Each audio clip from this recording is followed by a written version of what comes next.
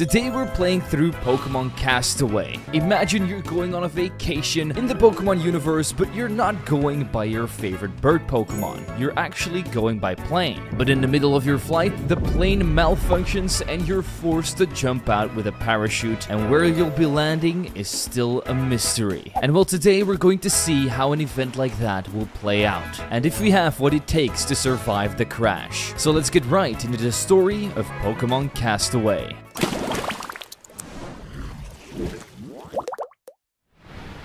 We start off by opening our computer and checking our mail, and we see something very interesting. An email that says, "Congratulations, you have been selected as one of the winners of our Serenity Draw. As stated upon the entry ballot, your prize contains an all-expenses-included trip to the Alola region, and our flight is set to leave within the next 7 days." So I immediately start packing, and upon the day that my plane leaves, I head to the airport. The police officer at the airport asks me for all of my information, namely my name and whether I'm a boy or a girl. But also a weird little thing, my blood type, which I personally don't even know, so I just picked AB+. I also have my partner Pokemon Barboach traveling with me, so we have to register him as well. And once that's all done, we can board the plane and wait for our flight to start. We start to think by ourselves that this is really something we deserve, some time of our job in a place where we can totally chill out. And on top of this, I've basically been entering sweepstakes and lotteries for so many years and never won anything. So this was definitely a nudge in the right direction. As we're up in the air, you can do 3 things to try and pass the time. Play a game of Voltorb Flip, which we absolutely sucked at. We can watch a commercial on the tiny built-in TV that displays me actually winning this prize by saying the phrase "butterfree juice." My neighbor then recognizes me from said commercial and we start talking. He says that he's always wary of planes when he goes traveling because of the takeoff period, and he even offers me some gum so that I can relieve the pressure that is going to be pressing on my ears. We accept, and he says that it's orange and mint, his favorite flavor. I'm more of a strawberry guy myself, but I'll take it. After takeoff, we start to doze off and fall asleep. But then over the speakers, we hear that there is some unexpected turbulence and lightning all of a sudden strikes the plane. Everybody's already left by the time I wake up, and the plane's actually on fire and crashing down. So I run to the back, grab one of the last parachutes, and jump out. A couple of days later, I wake up on the Bermuda beach with Barboach protecting me near the fire I made. This fire is the only way that we can heal up our Pokemon and rest up ourselves, and it also works as a PC box. So to us, this feels like the most important thing ever. But you know what game I would love to play if I was stuck on a plane for 15 hours? The sponsor of today's video, Dimensionals, a turn-based RPG roguelike that also lets you build your own deck and combines a ton of features of different games. For example, the combat feels sort of like double battles in Pokemon, and it also reminds me of a game that I absolutely love, Slay the Spire. You and the Dimensionals, which are like the Avengers of this universe, need to protect it from your enemies, the Spectres. And you do this by building your own lineup of Dimensionals you find on your travels by adding ability cards to them, which all have their very own effects, like blocking, attacking, and even dealing piercing damage. I would say the battle system is pretty deep because you can upgrade your attack. You can use stuff like potions to deal damage to your enemies or buff your own stats, and so much more. The visuals in this game are also breathtaking. I absolutely love the cartoonish comic book style, and some story elements get explained with these animated cutscenes that are beautiful to look at. I also like most of the character designs that they've come up with, and if I had to choose, my personal favorite design would be Shade Strike. Unfortunately, the game isn't fully out yet, but there is a demo available to play in which you can go over the prologue of the story, but there is also a master raid mode that allows you to go deeper into the combat system itself. If all of this sounds interesting to you, Dimensionals is now available to wishlist on Steam via the link in the pinned comment or description down below. Their full game is set to release on November 18th of this month, and I highly recommend that you check it out. Again, a huge thank you to Dimensionals for sponsoring today's video, and let's get right Alright, back into Pokemon Castaway. We're surprised that we made it out alive and are about to explore the island, but first I pick up my starting items, some Pokeballs, potions, and repels. And after putting them in my suitcase because we don't have a regular bag with us, we start to look around and quickly see that it's filled with wild Pokemon. The first one I run into is a Krabby, which I end up capturing and adding to the team. There's a nearby forest, but before we go in, a voice in my head says that I should go and look in the water to see if I can find the wreckage of the plane crash, and if so, if there is any more people alive. This is where I found out that this game has actual logic. You don't need a surf Pokemon to go swimming. No, my character can just do it himself. But he also seems to be an Olympic swimmer because we have to dive down to the ocean floor where he can stay forever. He doesn't need any equipment, which might mean he's part fish or has gills or something. He might also be the legendary hero Aquaman. Who knows? All I know is that down here I managed to capture myself another team member in Carvana, and after some thorough searching we eventually find the plane wreckage. Inside we find items that the other passengers left behind, so we pick them up for ourselves. The plane is also filled with dangerous Pokemon like Carvana and Inkay that attack me out of nowhere, which means I need to be on my toes at all time, which is hard to do underwater. Inside of one of the cages a Pokemon was still stuck, so I decided to free it, which added Magikarp to my squad as well. When he eventually evolves into Gyarados, I'll definitely have something to protect me from anything dangerous that comes in my path. I then head to the cockpit where I realize that nobody is still on this plane, not even bodies can be found, which means everybody must have made it out alive, so hopefully we'll run into them later on the island. I am able to pick up some very important items, namely the XP share and leftovers here though. We get back to land, and as we try to enter the nearby forest, we get stopped by, to my shocking surprise, another human. He says that he's seen me on TV and that I'm the Butterfree Juice man, which is already weird because we thought this island was uninhabited.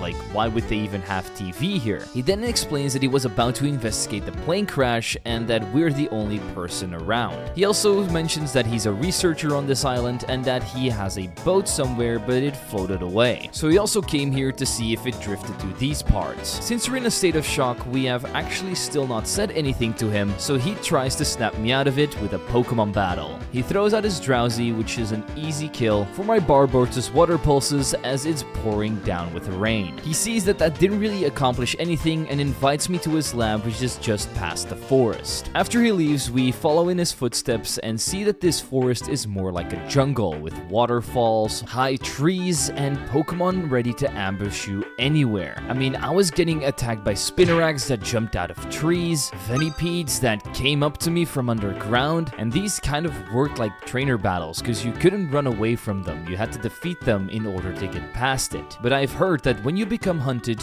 you really want to start hunting yourself. And this is what I tried to do with this Farfetch'd, but it always got away from me, bonking its stick on my head, flying over me, and kind of being a pain in the butt, so I just left it alone after some time. I did end up capturing a Skrelp and Slackoth in the forest before I finally found my way to the campfire, which I rested at for a little bit before trying to exit the forest. But I get stopped yet again by a wannabe superhero that jumps out of a tree. He thinks that we're after the treasure that he's after as well, and he says that he's the only one that's going to be able to get it, and that our journey is going to end here by the hand of El Dorado. He only had two Pokemon, a Meowth and a Kirlia, which both got destroyed by Barbour's Water Pulse and Magnitude. But I do think that Meowth is a very cool Pokemon to see here because he's kind of like a thief, and Meowth looks like a Pokemon that loves stealing. Definitely if you go off of the Meowth that Team Rocket has. Upon defeat, he fades away into the forest and whispers, "Don't think this is the end." As we'll probably see him again in the future, but we can finally move on from the forest, and the next area kind of surprised me, as it seems we've landed in a dried up desert / canyon area with Pokemon like Graveler and Numel roaming around the place. You have to complete dozens of parkours by skipping over rocks, and these Pokemon will stop you in your tracks, which is a dangerous landscape if you think about it, which is emphasized even more by all of the dead skeletons lying around. I have a feeling that if you stay here for too long, you definitely definitely won't survive. But our odds go up significantly as our Slackoth evolves into Vigoroth and we find a side path that leads to the lab of the scientist that we saw before. But when we knock on the door, it seems like nobody's home. So I'm thinking by myself, he's probably out on a field trip looking for something or researching something. So we go back to the desert and find another way out. But when you enter this pathway, a fog that is incredibly deep fills the area, and considering we can't see anything and don't want to get lost, we go back immediately. And to my surprise, the scientist is actually following in my footsteps and says that we shouldn't bother going into the forest right now, as a strange mist has settled over the area. However, he has been working on a machine that mimics the ability defog that Pokemon can have to try and clear up the area, but he still needs to do a little bit of testing for it and asks me to come to his lab. So we enter into his comfy home that has cages, computers, Pokemon in habitats, and even the TV that he saw my commercial on, so we want to watch it ourselves. But when we talk to it, a Rodon pops out of it for a battle. I tried to capture it and add it to my team, but it didn't work out because Skrelp accidentally poisoned it with Poison Touch, which killed it in the end. After sleeping in his bed, we talk to Argon to see if he's made any progress yet. He says that he needs to see a Pokemon use defog in battle, so that he has more of an idea of how it works. So he asks me if we want to be his lab rat. I comply and immediately see that I'm getting my ass whooped. He has 3 Pokemon, a Pelipper, a Mantine, and the Drowsy from before that has now evolved into Hypno. The Pelipper just spams Surf, which kills my entire team because they're not up to snuff with their levels. So after getting my ass whooped, I go back to the wilds and evolve some of my Pokemon, mainly Magikarp into Gyarados and Barboach into Wishcash. I also head back to the forest to capture a Joltik because electric types are going to be good against those water-flying beasts that we're facing. I then head back to the lab and battle him again. This time I'm able to get an Electro Web off, which already does amazing damage before Joltik gets taken out. And because of Pelipper's Drizzle, my Wishcash's Aqua Tails are actually doing decent damage as well. After bringing both of them under 50% health, I'm able to bring in Skrelp and Vigoroth, who after a Hyper Potion on Mantine are able to bring him back down into red health yet again. I send out Carvanha because Vigoroth has bitten the dust, and with an Ice Fang and Aqua Jet, these two get finished off by Carvanha. Hypno then gets down by an Assurance, and this ends off the battle with Argon. He now sees what he did wrong and adjusts the machines to what he has learned, but he's going to need some time before that finishes, so we should rest up in his bed while he works on it, as we must be exhausted for surviving all this time. So we lay down in the comfy bed and start dozing off. But while we're sleeping, we suddenly hear that he's on a phone call talking about the plane crash, about how we're the only survivor, and that he should be doing something about this situation, but doesn't really know what. Just before hanging up, we hear him say, all right, I'll be there. So this is definitely mysterious, because when we make up, he acts all normal and like nothing even happened, as he tells me that I look revitalized and that we should go and meet him at the swamp's entrance. He uses the defogger and boom, the area clears up, and we see that we're not in the swamp yet because it lies beyond what we're in here, the village. That's right, this island has a fully functional village with people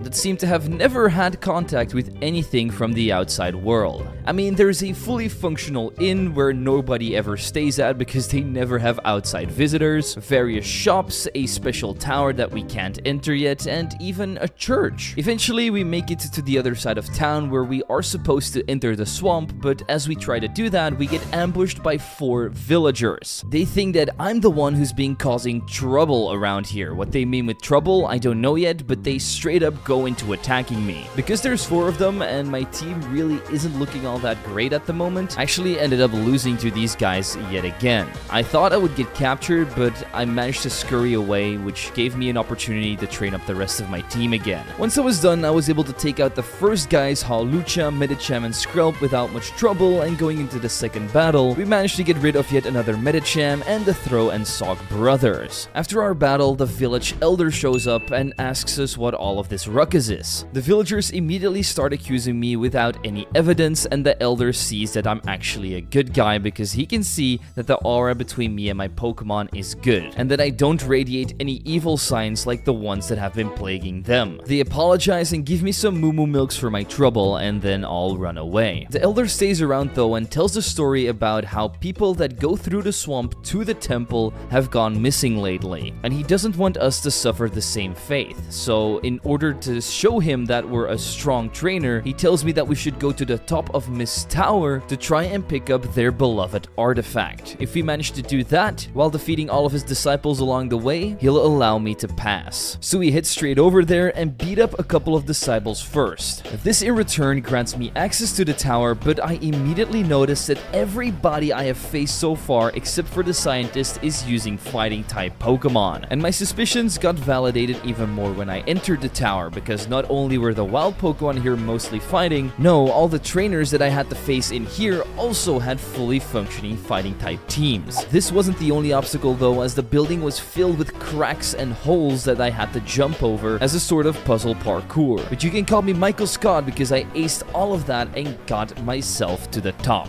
But just as I take the precious item from the pedestal, I get interrupted by El Dorado, who's behind it too, as he says, "Treasure stealing is my job. On guard." And so we lash out in yet another Pokemon battle. My Whiscash starts off by taking out the first Pokemon Bisharp with Earthquake. I also hit one on the next one Gallade, thinking that it wasn't going to be able to touch me. But then it busted out its signature move Leaf Blade, which actually took out my Whiscash in one hit. Or should I say slice. Luckily Sharpedo can finish it off with priority Aqua Jet, and the next Pokemon Croagunk goes down the same way. Persian then uses Fake Out to plop my Sharpedo back into the sea, but because of Rough Skin, it does take a little bit of damage. My Vigoroth then uses Slash 2 more times to finish off Persian, but even with that defeat, El Dorado doesn't want to give up and tells me to hand over the treasure. We refuse and he cuts it out of my hand, but as he inspects it, he realizes that it's not gold or anything valuable, it's just a plain old temple key. So he tells me to keep it because he's only after real treasure. He then disappears and we can head to the swamp, where our final challenge awaits us. You see, this elder here isn't satisfied by me just picking up the key. He needs to see with his own eyes that I have what it takes to conquer the path to the temple. He of course has a top tier fighting type team with Pangoro that parting shots out into Medicham, who thunder punches my Gyarados, which totally obliterated my Sea Snake. I then went on to spam Earthquake and Aqua Tail, which shook his entire team to its score.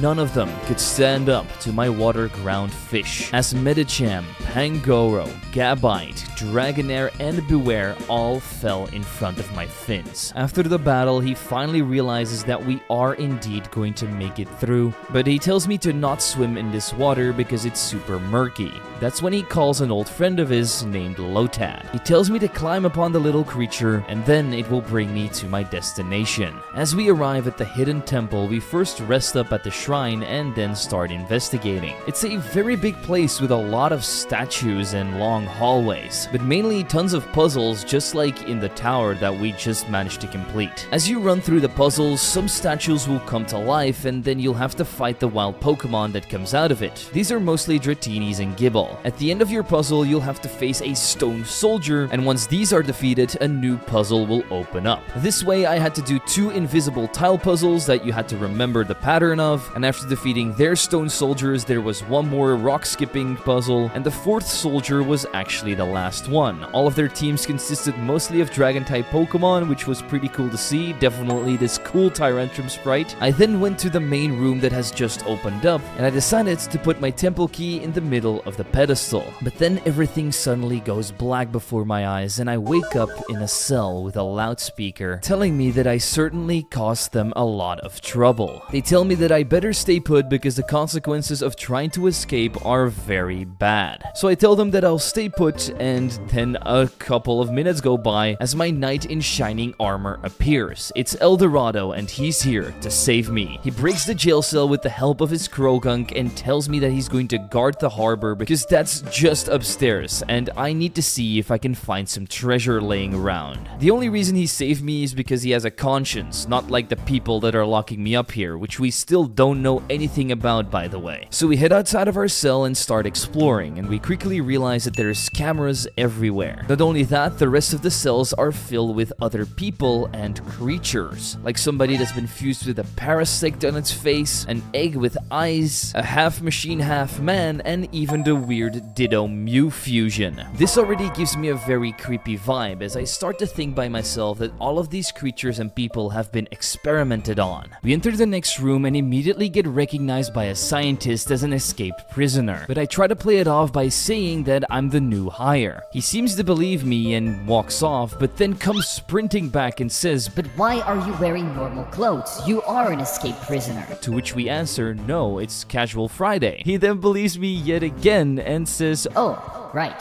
I forgot about that. You must be the only one that got the memo. Everybody else is in their uniform. You're free to go. This is where we kind of get free reign of exploring this entire place. There are cameras everywhere, as I just said, but there is also these spotlights all over the place, and if you walk into them, one of the security guards will come and challenge you. So I was being extra careful to try and avoid as much of these as possible. But there is also the reception desk where we can get some more information. He says that there's 4 rooms here: the labs, the storage, kitchen, and communal area. All of these have gearboxes that we have to mess with in order to get into the boss's room. We first go through the labs where we have to do another tile puzzle, and once you get through that, you'll be seeing some more weird experiments like a master ball electrode and an old man that's infected with some sort of virus, or he might have just puked on himself. I don't know. Once you get through all of the enforcers that try to stop you, you can mess with the cables. With one of the 4 done, I went back to my bed to rest up a little bit, to which we see that El Dorado has actually saved other people around here. So the more gearboxes you manage to successfully defect, the more people he's going to be able to save. After this, we head to the communal area where we see some blatant product placement, and after checking out some of the living quarters and seeing some horrible sights, we eventually make it through the storage without any problems and disconnect the wires there too. Inside another guy's living quarter, I managed to undo more wires, but we also get stopped by an enforcer that says that we were supposed to be experimented on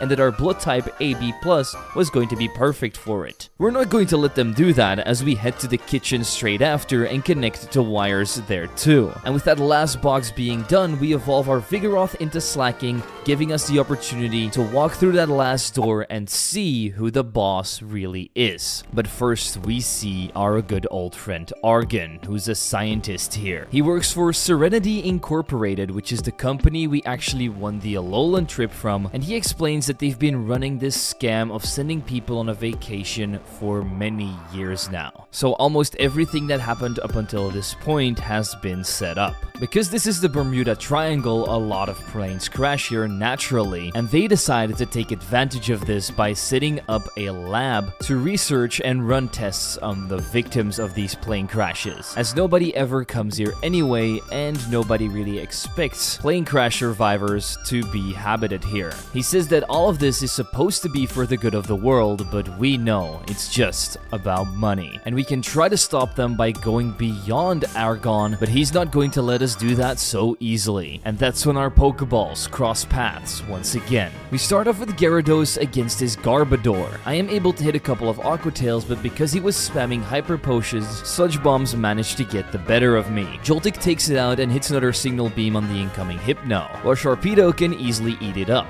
just like the next Pokemon Linoone, Mantine, and even Sandygast, if it wasn't for its nasty Giga Drain after surviving my crunch. I then spam Earthquake with Whiscash to take the little sand castle out, and Aqua Tail his final Pokemon Pelipper to scrape out a win. This was not anticipated in their plans. Argon now says that we must face his boss's wrath in the next room, and that he wouldn't wish that upon his worst enemy. He runs out in fear, and we step up to the room that's going to answer all of our questions. Who's been the mastermind behind all of this, and why did they choose me of all people? And why are they even doing it in this way? We're about to find out with the longest elevator ride you've ever seen. As we arrive and walk up to the big desk, we hear a voice saying, Now, don't be shy. Come along. Would you like a stick? of gum. And that's when we realize it's the guy from the plane. We of course say no to the gum he offered us last time because there must have been some kind of chemical in that made us fall asleep. He doesn't say much, only that we should get down to business, and that's when our Pokemon battle starts. We start off on the upper hand with an Aqua Tail against his Rhyperior. Our Gyarados takes it down. He then brings in a big Leviathan of his own, so I throw nearly everything in my arsenal at it, namely my Joltik, Skrelp, and even Slacking, but that wasn't enough. However, I was able to get a yawn off which put it to sleep so that Sharpedo could finish it off with one last crunch. Machamp comes in and punches my Sea Snake right in the face, taking it down, but my Whiscash can counter back with some Earthquakes. The incoming Armaldo and Malamar both get destroyed by Aqua Tails, and his last Pokemon Hitmonlee followed shortly after. And so we defeated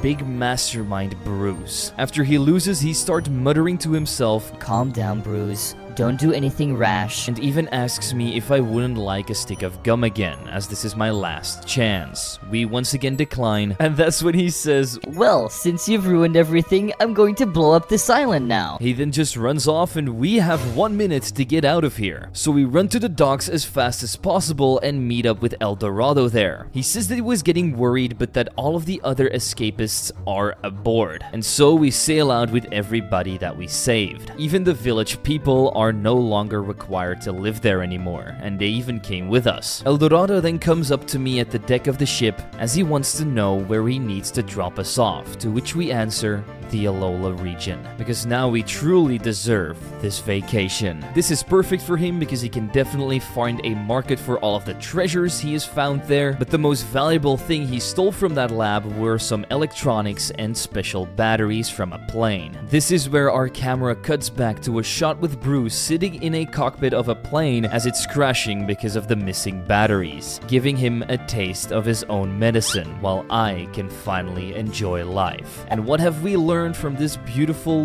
weird little trip? Never take any gum from strangers.